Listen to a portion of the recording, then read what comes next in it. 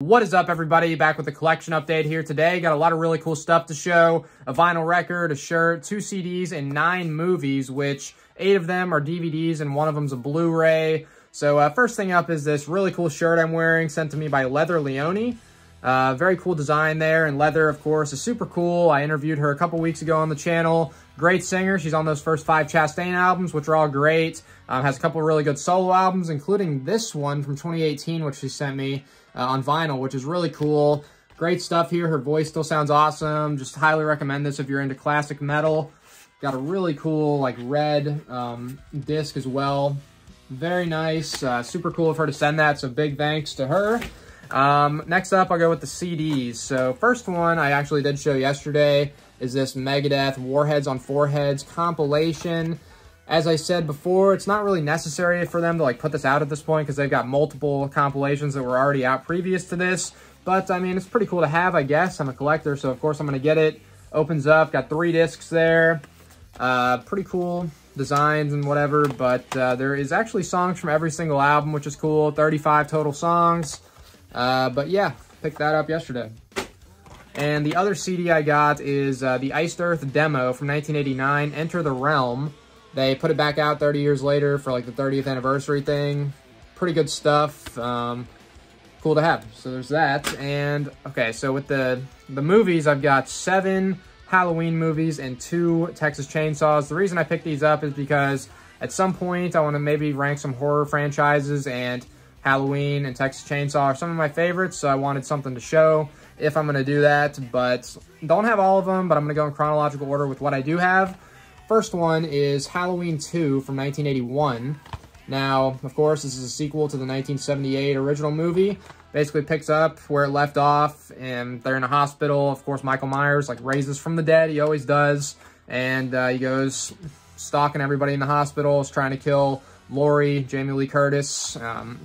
Loomis is there. Donald Pleasance. But cool stuff. I dig this one quite a bit. Did have this, I got all this stuff at FYE, by the way, and I didn't say the CD selection there is trash now. It was the first time I'd been in like several years. Used to have a decent CD selection. Now it's like tiny, one little shelf, and it was like half empty, so I was like, what the shit? Drove like 45 minutes for nothing, but I actually did find a bunch of cool DVDs, so there's that. This one here, Halloween 3, Season of the Witch. This one is just weird, of course. Michael Myers isn't there. How are you going to have Halloween without Michael Myers? Are you going to make a Friday the 13th without freaking Jason? No. But they tried this here. No Michael Myers. I'm sure it's got a cult following or something. I'm sure people like it. But for me, nah, not too into it. Haven't seen it in a few years, so maybe I might like it better now. But from what I remember, it was pretty dumb. The only cool thing that I liked from it is that Halloween used the little music from this movie on their debut album on the first song, Starlight, which was kind of cool, and then it transitioned into the song. But yeah, that movie, not too great.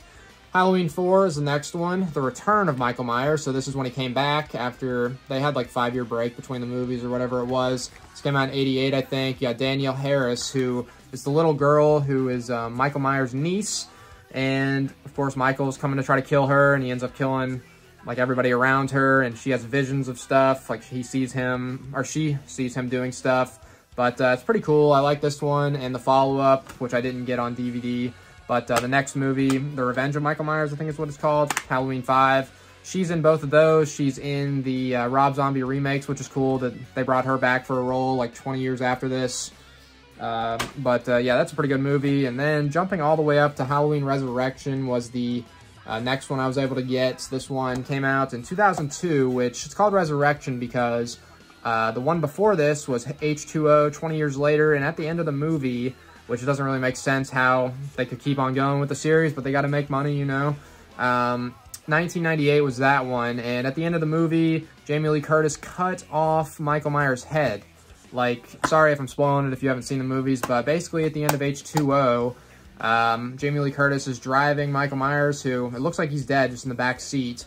She's trying to drive him out somewhere to cut his head off or whatever, but then they crash, and they crash, and at the end of the movie, he's pinned up against a tree, and the car's on top of him, so he can't move, and he's just sitting there like this, and she just swings the axe, cuts his head off, you see it rolling. So you think the series is done, but nope, they come back a few years later with this. They always come back. This one, basically, they're just in a house, which is the house I think Michael Myers grew up in. And they're going to see if they can survive the night. But, of course, Michael Myers is in there, just starts killing everybody. So that one's decent. And here, Halloween, the Rob Zombie one from 2007. Don't think, this isn't the original cover, but it's kind of a cool collector's thing, it says. Very sturdy freaking DVD case here. Got 2 discs. Pretty cool to have, I'd say.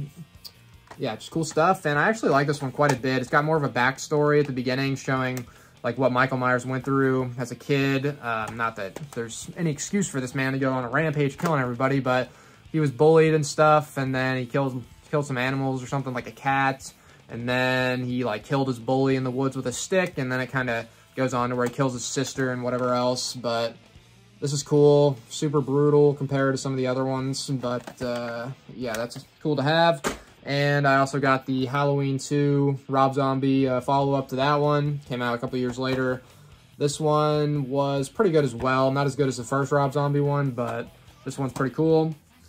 And the 2018 Halloween movie, Jamie Lee Curtis is back for this one. And they're actually making another one, which was supposed to come out at the end of this year. And then another one next year around Halloween. So they're just going to keep going forever, man. What the heck? But yeah, this one's pretty good. Saw it in the theaters.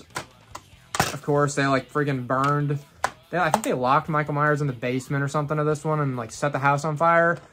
But somehow he's gonna get out. He always gets out, always comes back. And the other 2 movies I have are Texas Chainsaw, which I am a pretty big fan of as well. First one I was able to get is the 2003 remake of the original. Cool stuff. Jessica Biel is like the main role, which is cool. And, yeah, I like this one a pretty good bit. Possibly my favorite. I don't know. I'll save it for the ranking. And then this one, the 2013, I think it came out, Texas Chainsaw. This one is pretty interesting. Basically, at the beginning of the movie, they show, like, the whole town going out to the Sawyer house. And they end up, like, burning the house down and killing most of the people there. But, of course, Leatherface, old Jed, gets out of there. He freaking, again, eludes death all the time somehow, but he gets out, and there's a baby that some of the people that were like burning the house down ended up killing her mom and kept the baby and raised it as their own. And basically fast forward 20 years later, and she gets a letter saying that her grandma just died because she didn't know she was like adopted, and she is in the will, inherits the house. So she goes out there to the house, and of course freaking Leatherface living in the basement starts killing everybody.